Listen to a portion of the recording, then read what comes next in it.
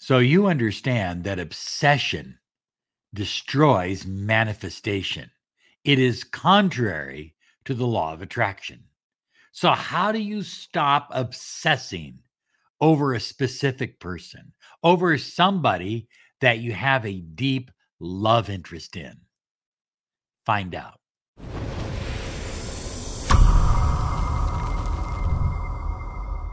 Hi, everyone. Robert Zink, miracle mentor and alchemy success coach. And I have a special reminder for you. October 20th is the full moon.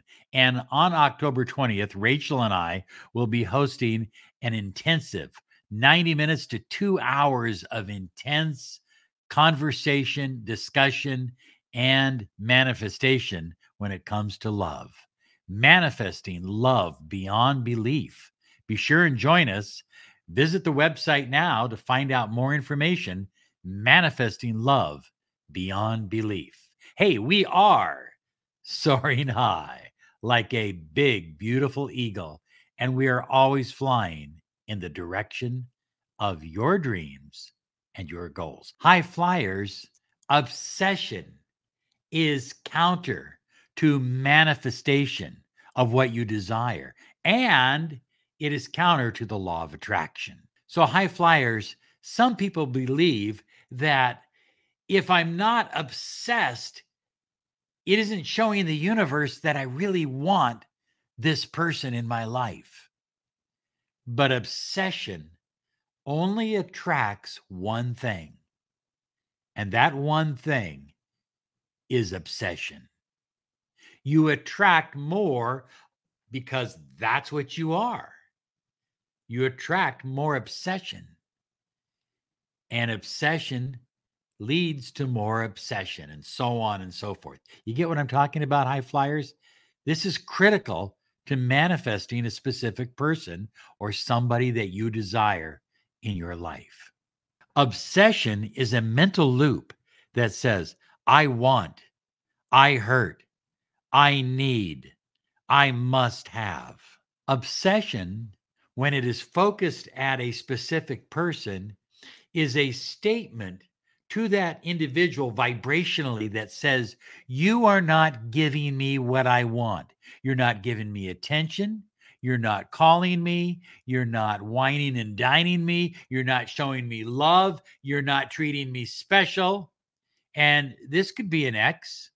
This could be somebody you're trying to get back with, or it could be somebody that you're dating, or it could even be someone that you just have an interest in. So, as I said earlier, but I want to emphasize this, people that become obsessed over a specific person, they feel that if they give up the obsession, if they give up thinking about this person 24 hours a day, it really means that they don't like them anymore. They're not interested in them. And it kind of gives the universe permission to help them move on. But that isn't always the case. Mental obsession over another person is a habit. It's a bad habit. And habits can be changed. Habits can be modified. Giving up on obsession is not giving up on love. Giving up on obsession is choosing you. It says, I choose me. Giving up on obsession says to the universe, I am worthy of love. Giving up obsession says to the universe, I am free of obsession and want and need. I live in a perfect space of allowing. So, high flyers, what can we do to turn down the dial on obsession? Number one, change your daily routine. If you're used to getting up at 6, get up at 5:45 and use that extra time for you. Do something for you. Change the way you drive to work. If you drive past a specific location that awakens old memories, Don't drive that way anymore. Ask yourself, how can I shake up or change my daily routine so that I'm focusing more on myself and my own responsibility to create my own fulfillment and happiness rather than allowing for space where I have nothing else to do but think about someone else. High flyers, next. This is essential. Bathe yourself in gratitude. You cannot be thinking negative thoughts when you are feeling grateful. When you are focused on all the wonderful things in your life, all the wonderful people in your life, all the experiences you have had, are having, and will have, it's impossible to be obsessed because you're focusing on wonderful connections with individuals, situations, places, experiences. Oftentimes, I will just get up. I'll get up from my desk if I'm feeling stuck, and I'll walk around the house, and I will just pick up any object. I have some Pellegrino here. I'm grateful that I have fresh water to drink. Other people in the world don't, but I do. And I'm very grateful for that. I'm humbled by that. You see, I can take one little can, and I just picked this up right now. I can take one little can of Pellegrino or water, and I can turn it into a moment of gratitude. You can walk around your house, and just walking around your house, you can find over 1,000 things to be grateful for. So don't tell me you have nothing to be grateful for. When you allow this energy of gratitude to fill up your life, it's impossible to feel depressed or obsessed or in a state of need or want. Rather, you feel in a state of gratefulness. And that attracts more good things to be grateful for. So, high flyers, the next is create your bucket list. And it doesn't have to be big things. It doesn't have to be like, I'm going to go off Niagara Falls riding in a wooden barrel.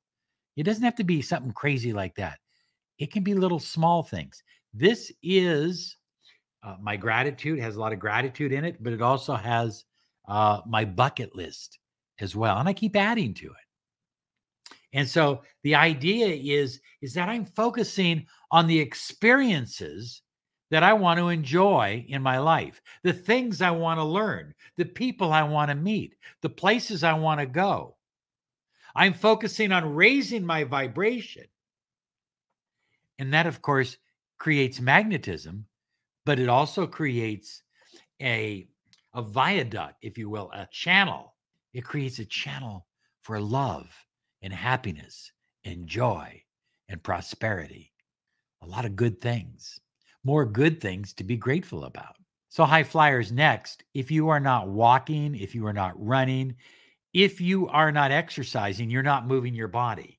And the more you move your body, the less time you have for being obsessed, especially if you've got some headphones on and you're listening to a podcast or an audiobook. When I get on a treadmill at the gym, I've got a podcast on. I'm learning while I am running, but I'm not focusing on something that I might have been obsessed about. My mind is a long ways away from that.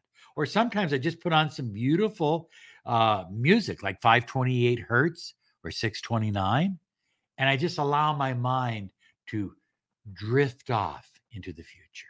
It's a wonderful place to go because you can create anything you want and you don't have to be obsessed doing it.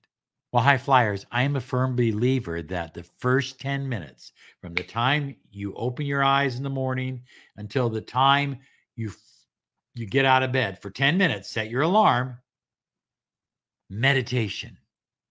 But it's not focusing on an obsession. It's, matter of fact, focusing on the opposite of obsession. Obsession says, I don't have. I want, I need. You're focusing on having, you're focusing on being, you're focusing on enjoying and experiencing the life that you desire.